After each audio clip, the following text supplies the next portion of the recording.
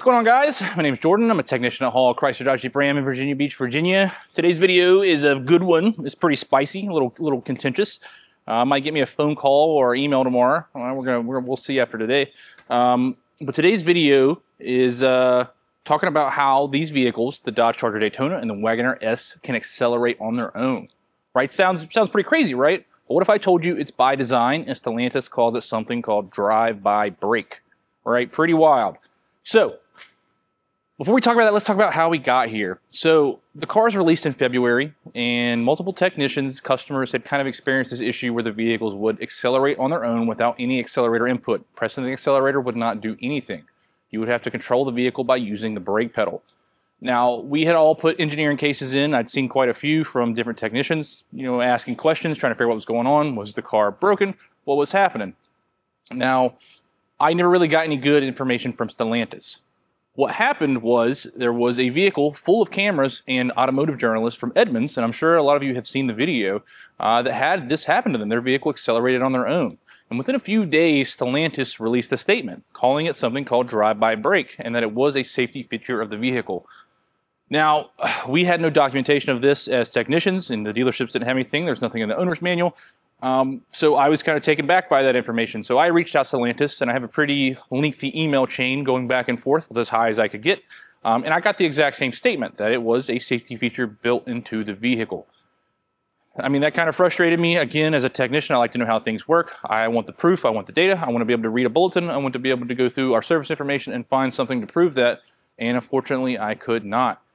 And again, it had been pretty well documented. I have had it happen to myself on an RT. One of my coworkers has had to happen. Now, multiple people in the forum had to happen.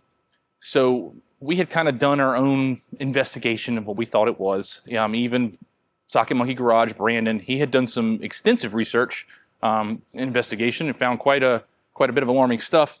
And so once that statement was released, it kind of left a bad taste in his mouth, and which may be why he stepped back. But Stellantis has released information, and I'm going to provide it to you because I believe this is extremely important information to you, the customer, anybody who drives this car, not just owners. If you're going to be lending it to a friend, you're going to be letting your daughter borrow it, you're going to be renting it out on Toro, let people know about this. And that is this star case here. And I'm going to post this in my community pages. I'm going to pop it up on screen. I'm going to put it in the Facebook groups, and I'm going to put it on the forum so that way you can read it. Basically, what's going on is this vehicle, the Charger and the Wagoneer, if it senses a fault in the accelerator pedal or several other codes listed, it can go into a limp home mode. Now, what this limp home mode will do is it will propel the vehicle off the road. Now, this isn't like a sudden acceleration. It's not going to shoot forward, 60 miles an hour in 3 seconds. It's not going to happen. It's going to be a gradual acceleration to 50 miles an hour. Your accelerator pedal will not work. You should get a turtle on the dash saying that the vehicle speed is limited. But you're going to use the brake pedal to control the vehicle. Kind of like, let's say you're driving an ICE car, and you're just using the brake pedal in the parking lot. It should not go above 50 miles an hour, but it should hopefully get you to the shoulder if you do experience a fault. So yeah, it can be alarming. I would think it would. I know a lot about cars. It wouldn't really freak me out, but I can only, I love my wife. But my God, if that had happened to her, I can only imagine how much she'd freak out. So, again, I think this is important that people know this stuff. Now, Stellantis is in the process of updating the owner's manual, and now there is supposed to be software updates coming as well. I did ask if they're going to be over the air. If the ability to use the Uconnect updates to put these messages into the cluster was capable. I couldn't get that, so I'm not sure if you guys are going to have to come to the dealership for a software update, or if it's going to be over the air. I haven't been able to get the information, but they're working on an update. They're going to give you a better message when this happens. It's going to pop up and say the vehicle is entering drive-by-brake. It should give you instructions. They should be updating owner's manual. They should be updating service information. So there is a fix for this as well, because obviously we need to get to the root. So if this happens, it needs to be diagnosed so we can get to the root issue of the problem. But down here at the bottom, it says, note, if the vehicle entered drive-by-brake limp home mode, a key cycle, especially a long key cycle that allows the modules to sleep, may allow the fault condition to reset and exit limp home mode. So this happens to you. You enter drive-by-brake. You're on the shoulder. shut the vehicle down, lock it, take the key about 10 feet away, let it sit, and hopefully this issue will be resolved. So, yeah, you know, this is a, you know, drive-by brake. It is a safety feature of your vehicle. They are in the process of giving you more warning messages and hopefully software that keeps this from happening altogether.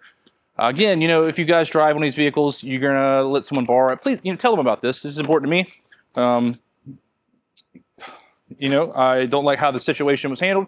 It's unfortunate that the way that it did, and I'm hoping that Stellantis uses this as a learning experiment so that stuff like this doesn't happen again. Again, you know, I might get a phone call or an email tomorrow about this, but this is something I'm pretty passionate about, and I think they know that too after going through all those emails back and forth with them, that, you know, this kind of stuff, you know, shouldn't slip through the cracks. This should be stuff that should be caught from the very beginning. So again, you know, if you guys know someone has one of these cars, someone's gonna be driving these cars, tell them about this, show them this video, show them this bulletin so they can read it, just so they're not blindsided and they are alarmed until these warning messages come up on the cluster. If you guys like my video though, you know, stay tuned. There are a lot more coming, and you know, hopefully we're gonna make these cars a lot better, because some of the TSBs and Star Cases I'm performing are also gonna be on the 6-pack. So a lot of that stuff pertains to that car as well, and hopefully that's gonna help those people out too. But thanks for watching, guys.